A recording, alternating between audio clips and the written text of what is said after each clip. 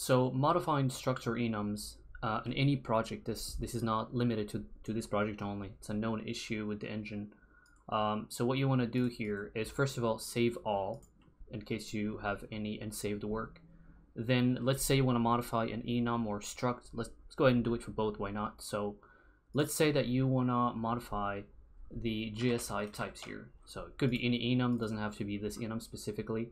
So what you want to do here is you of course want to modify the enum. So add new element, and let's say dummy item, for example.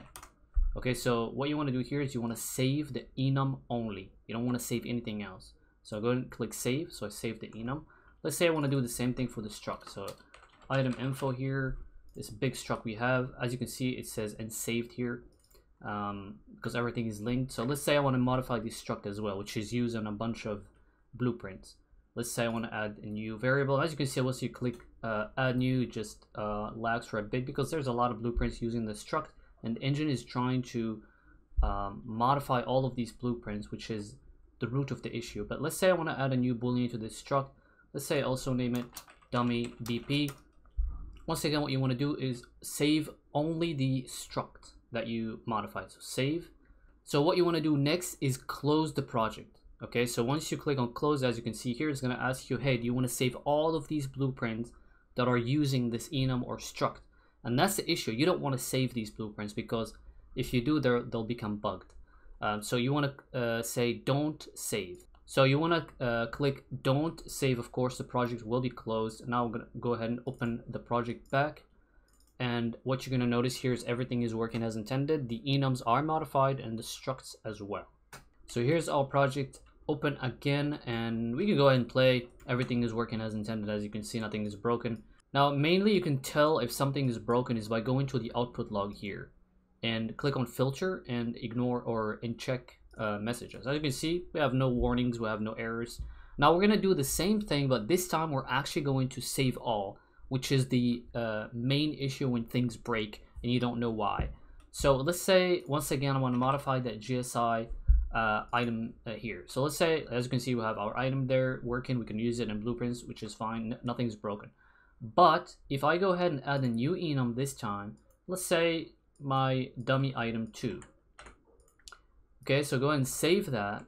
So because we modified it, if we go to GSI slot, for example, which is a blueprint that is using that enum, what you're gonna notice here is, first of all, is it wants to be saved, and second, if you open it, you're gonna see here that it's not compiled. Okay, so when you modify an enum or struct, all of the blueprints that are using that enum or struct, they become incompiled. Okay, and of course the issue here is that if you close your project and hit save all, now you saved all of those blueprints and they're incompiled. So when you open the project back, and if you open one of those blueprints, you're gonna notice that they're now magically compiled, but they're actually not, so they're bugged. And we're gonna see how to fix that. Okay, so we have our project back here. Let's go and open that same GSI slot once again. And last time it was uncompiled, now it's magically compiled, okay? But it is not. If we go here to the output log here, filter messages, and look at this.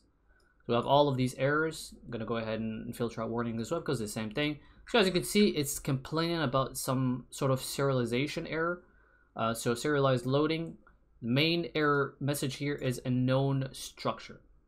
That's how you know that a certain blueprint is bugged and it has like a weird structure that it doesn't recognize. And obviously the solution is pretty simple. You just want to open that blueprint, save, and compile and save it.